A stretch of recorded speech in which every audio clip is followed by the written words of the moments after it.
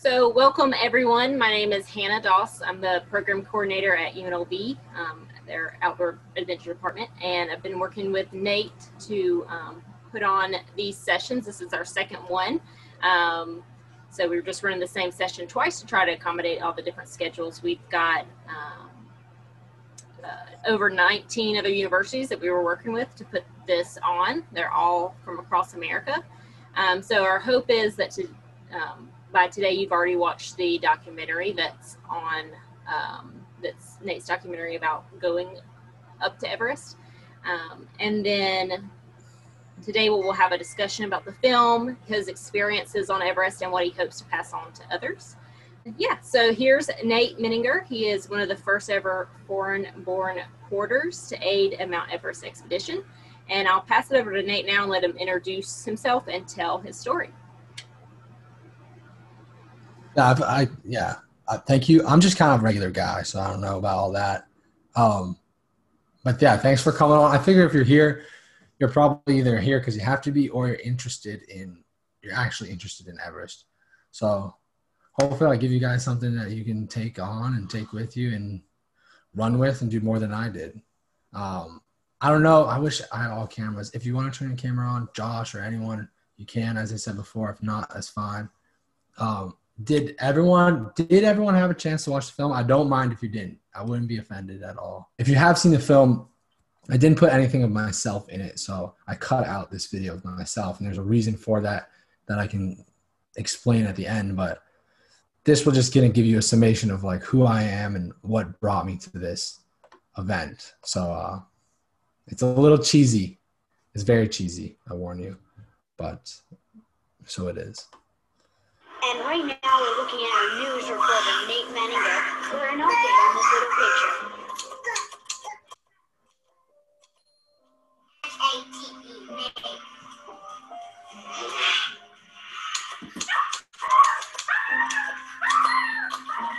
You know, you gotta do better than that. You gotta get some air and tuck.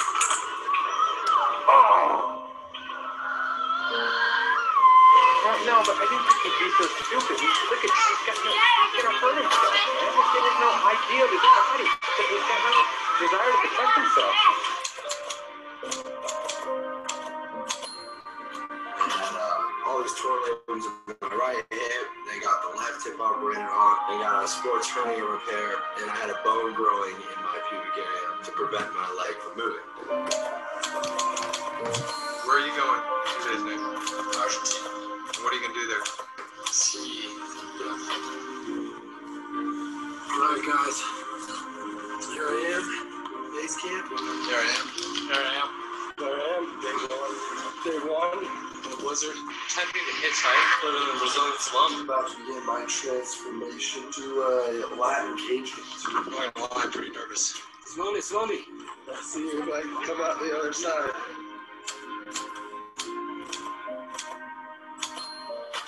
Today's the first day of Everest training.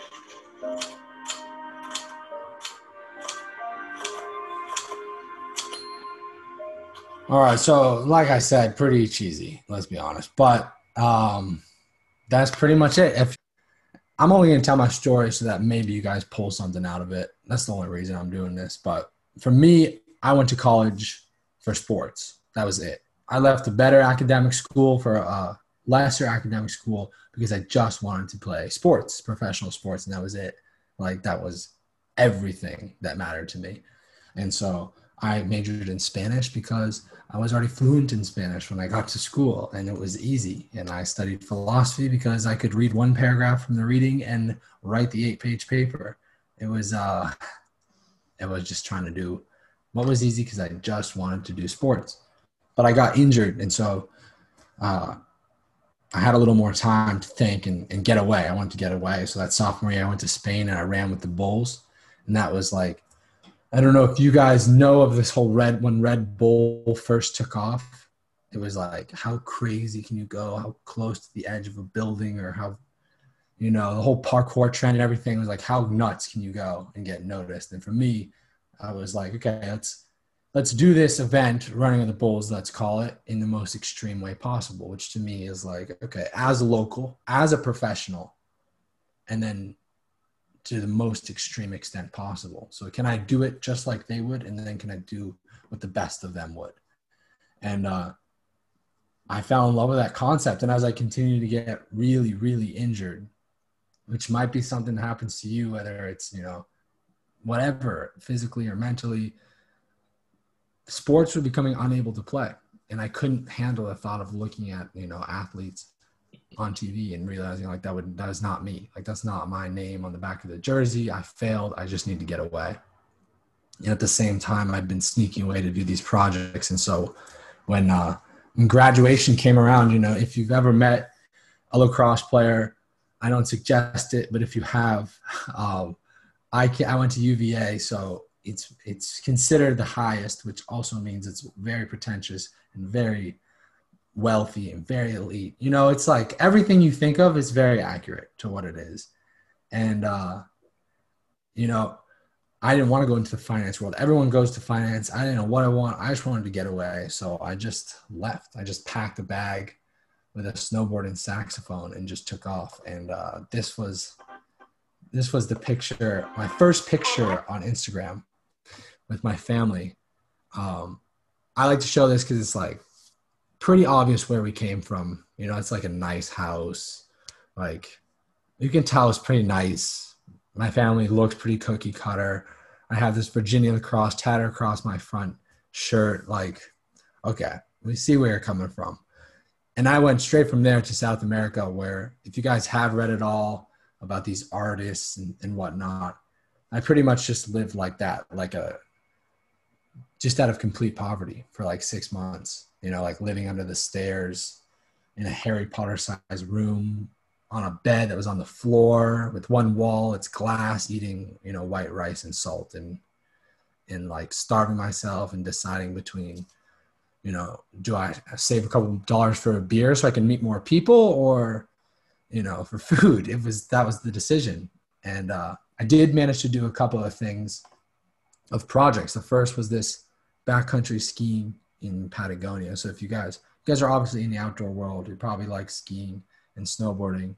There's this place called the Super C Couloir. It's very famous at Portillo. And I had caught wind of it. And this guy had invited me to live in his van, and he was going to pay for the van. And since I could drive stick, I could go for free. So I went. And if you know anything about skiing, you're supposed to have all this avalanche gear. I did not. Very stupid. I bought crampons and an ice axe the night before. I'd never known how to use them and went and did this. And the guy who took this photo turned around. It's not us. It's to say that I'm probably pretty dumb for going on and not being as prepared as I should. And I realized then, like, okay, I'm probably going to die if I get too extreme here. So I kept going throughout South America, and then things had transitioned to more cultural extremities, I guess. And so I ended up at a favela in Brazil, at the edge of a favela. And right behind this is a barred window, and behind it is just a tile floor. And I just slept on this floor for almost 2 weeks without a shirt, wearing these pants I'm wearing now. And we were very, very, very poor. It was like, anyways, you guys will probably have experiences similar to that if you go out on your way. But I just was finding I'm in love with these extreme adventures. Like, this is what I must do. Like, I have to do something. My friends have $100,000 jobs. You know, that's probably exaggerating, but my friends have jobs, and I can't just be traveling. You know, to everyone, I just look like this nomad hippie, uploading an occasional picture, looking into the distance, something like that. And it was just wearing on me. So I would write because that was the only way I figured I could ever make an income, was writing. And then when I came back, I aligned my life more around this and did a couple more projects and had a couple more really bad failures and some stupid things and some not stupid things. And the reason I learned Nepali was to swear to go knock on the door of a monastery in Nepal so that I could swear to silence for like 3 months or something, because I figured that would be an insane thing to write about.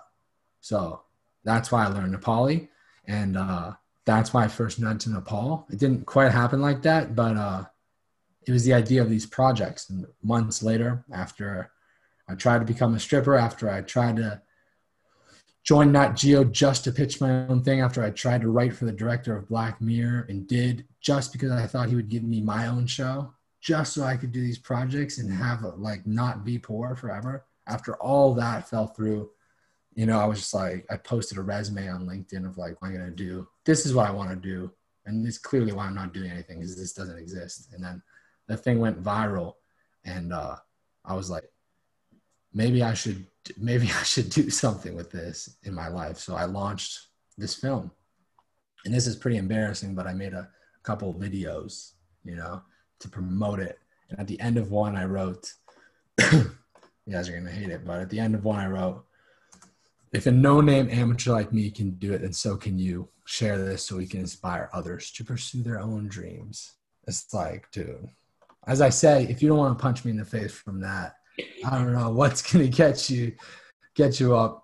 That was true. I was like full on Instagram. I thought that was the move. I thought this was how people were going to pay me to do this project. And yeah, I wanted to show the lives of porters, and I wanted to bridge this gap. But more than anything, I wanted proof of what I do, because who would buy, as a millennial, why would you buy a book nowadays? Like, no one reads. I don't read. So even though I write, why would you buy a book? And then why would you believe what's ever in the book? Because nowadays you can't believe anything. So if I share these stories, who's going to believe it? I needed proof, right? I needed a reason for people to buy my books, and I needed a reason for them to believe. And so I was like, I'll just get a camera and go and this is for me, and boom. And so I went to Nepal and landed.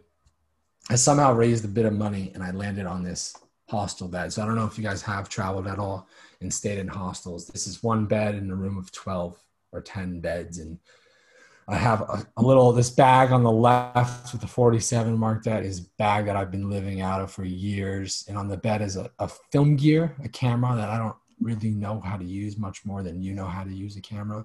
You know, my dad did a little education, but I don't really know any of that. And I didn't want to.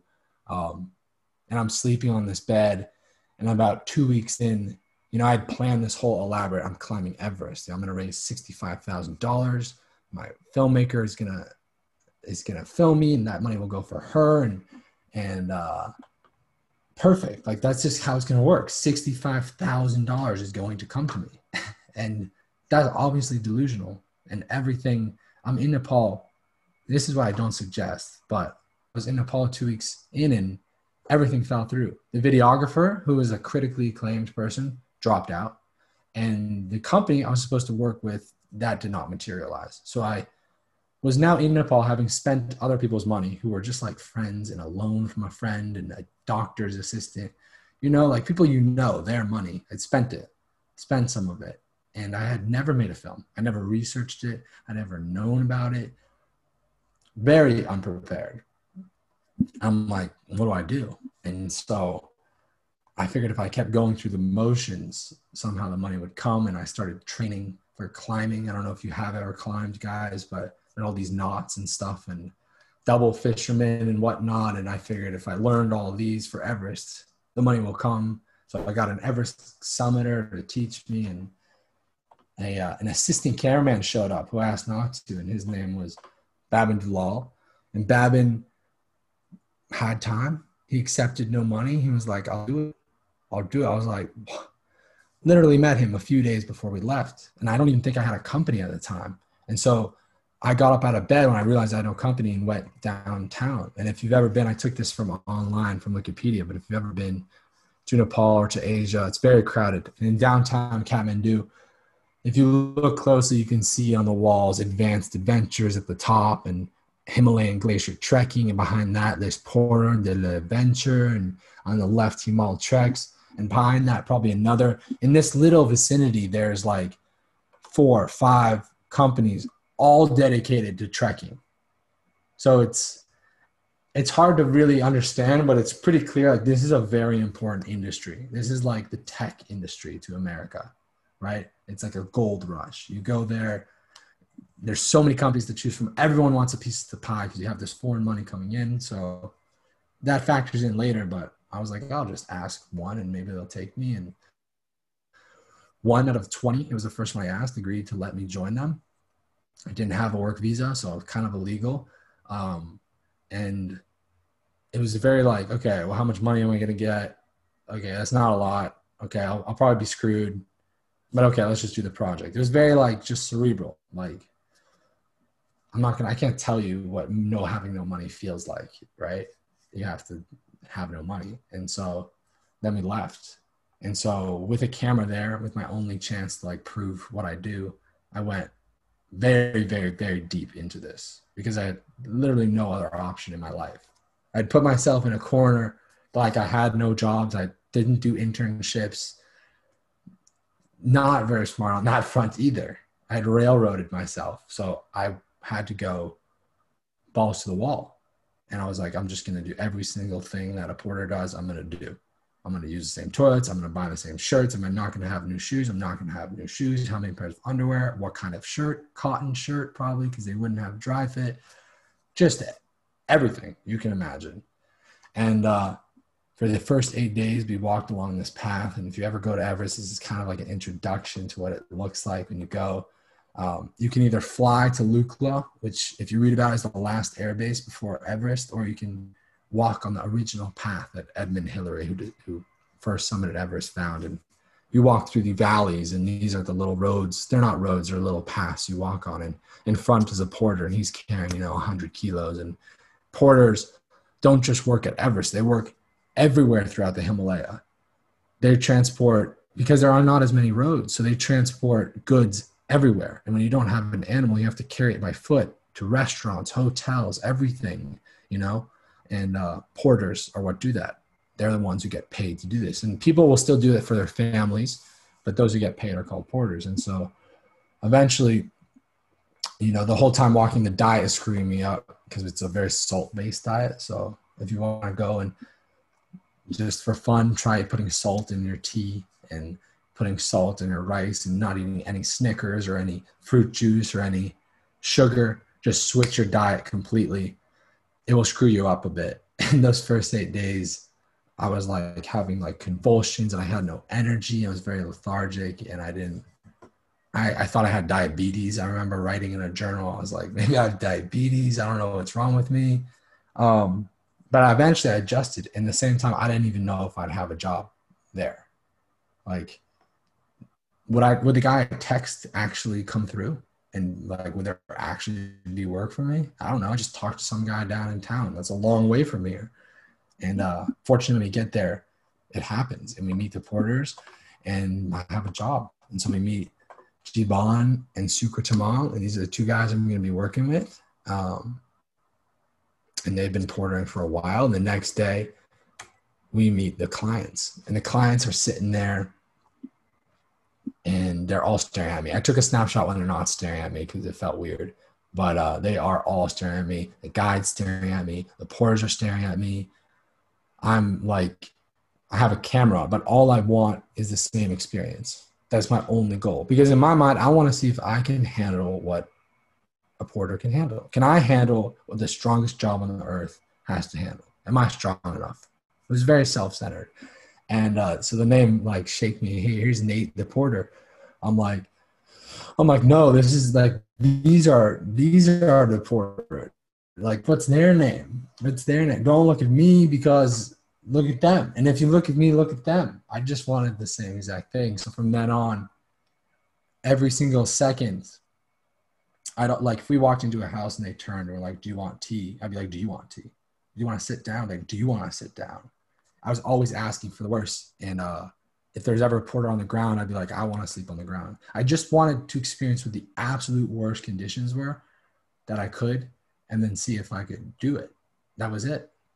It wasn't so much to what it's become now. It was more just that. And it was like comical to a point. It was like, it wasn't the season. So there's 2 blankets for everyone.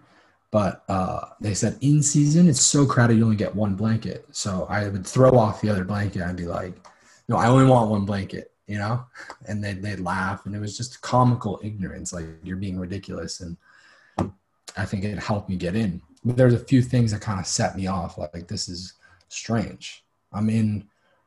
Because going so deep, it sounds okay, but you're going to put your mind in a place that you didn't expect over time. And the first thing that kind of set it off is it sets off these red flags in your mind that you just kind of store away for later. But the first was this woman It's like 11 a.m. or 10 a.m. And this woman is cooking Chang, which is a local rice wine, a local alcohol. And two of the porters who are carrying massive loads are about to drink this in the morning. And I'm like, what the hell? And so you can see it's that white stuff coming out. It's called Chang, if you want to Google it. It's very sweet. It's not that strong, but it's alcohol. And I've played very high level athletics. And I'm like, this is never, ever have I seen an athlete during competition drink. I've seen in summer, sometimes people drink in the summer, but this is your livelihood. Like, this is the morning. It's not like a summer one-off event. This is like your life, and you're doing this. I don't know why. And some said because it's warm.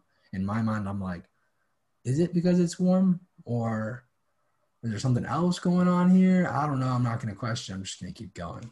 And then you walk in deeper, and you're going deeper the whole time. And then there's the issue of food. And at the high camp in Dingboche, which is quite high, they're digging potatoes out of the ground in the back. And these potatoes, they then bring inside just like that. And and we eat them.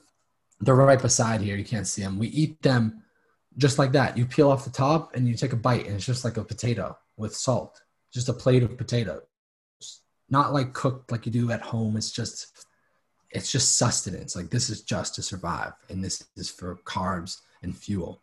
And as we're at that table, shortly after, they're showing me a picture right here on their phone of a guide who's fallen down in a nearby pass, has frostbite, and he's getting helivaced out.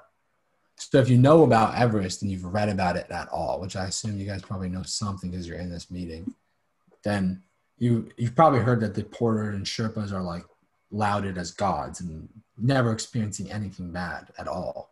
But here I am, and one's falling victim to frostbite and can't get up and has to be helivaced out. And as we're growing higher, they start to get sick and more sick, and then they're coughing, and you're realizing that like no one's immune to this. This is hard. It's cold. The altitude is starting to get at you. And I'm always last. I'm always last behind everyone. I'm always trudging along. And when we get to the high camp, we're at this place called Kalapatar, and the cities get much smaller as you get up until the last place. Porters always sleep in a segregated home. And at the last place, there's only one home for all porters. Whereas before there could be multiple, and they're all for families and stuff. At the last place, it's all one. So there's 40 of us packed into this room eating dinner in a segregated hotel, no showers. Clients don't know where we are. We're off in the corner somewhere, and we're eating dinner. And by this point, dinner is pretty much just rice. There's a little vegetables and like a broth with a little lentils in it. And pretty skimpy. And on one side of the room on the left are the people who are going to work on Everest. Like, they will summit Everest as porters. I don't know if they'll summit, but they'll work on it. On the right is all the local, like all the porters like us, who are just supplying the region with everything it needs and working for all these people who come to the Himalaya to trek it. While 1,000 go for Everest, 70,000+ just go to Nepal and the Himalaya to just trek elsewhere to these other places. And, we obviously want to become Everest porters. That's the goal. That's the hierarchy. But we're making $15 a day. Like, at the high camp, costs are so high because they rise. They're $20. So we're literally losing money as we're working. And to become a porter on Everest, a Sherpa, as people call him, which is the wrong name. That's just an ethnic group. You need like $3,000 to buy equipment. $600 for boots alone. How the hell would you raise that money and save that money as a porter when you're losing money as you're working? And there's literally, you'd have to starve yourself or eat half meals or get a massive tip. So we obviously all want a big tip. And, you add insults to injury in the back, or this is where we go to sleep. The power is cut because the government just cuts power to save money. There's 20 of us packed into these bunk beds. 3 of us on each minimum, and he's saying it's hard today. It's hard. I'm like, it's hard. Why? It's really hard today. He said, we're not going to fit 3 people. And it was like, at 2 a.m., I wake up and I don't have a blanket. And we're sleeping with everything we own. Like everything you own in the coldest of weather, when you're going out to play sports with your friends, put it on and then sleep with that. And you even have a face mask. That's when you know it's cold. And then my blanket's gone. And I look to my left and I'm like, they've raveled it up. I'm with 2 other porters that I don't even think I've met, and I'm sleeping with them. And I'm like, I'm going to kick these porters and take my blanket back because I want my blanket. And I move and I'm like, that's probably not the move. I get to leave in like however many days. I'm done. So nothing, no epiphany hit me yet, but it was just like, all right, let's not kick them. And sure enough, 2 weeks later, I left Nepal after eating gluttonous amounts of food and recovering. I'd lost 20 pounds. My body was a fraction of itself. Like all my muscle had gone, but I was somehow stronger. My bones were like, it was pretty cool. And I hadn't showered for 3 weeks, and somehow my skin was soft and smooth below this like layer of grime. When I showered, it was no pimples, no acne. It was quite amazing. And I left 2 weeks later and went straight to Hollywood. And I published this on my Instagram. I never thought that Hollywood would seem like a bigger challenge than Everest, but tomorrow, after 6 years of preparation, I finally take the leap. Yet another moment, well, you'll probably want to punch me in the face. This one was like, that experience that I just walked you through, that I walked through, like that's not gonna hit you in 2 weeks. No way.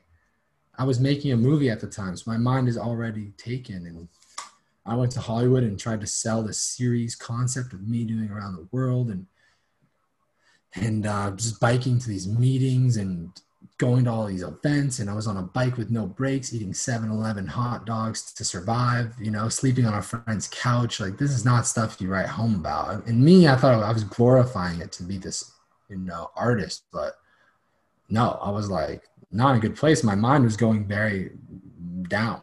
It was devolving. And I didn't know why. And I had to come home and I started editing the film because I wanted Hollywood to come in and make it for me. So I'll make them a trailer, and they didn't. And so I kept making more and more and more. And it took months until I realized like what it was I had, until I stopped making the movie with just, the cutaways of me saying like, welcome to freaking Nepal. And let me tell you about this and that.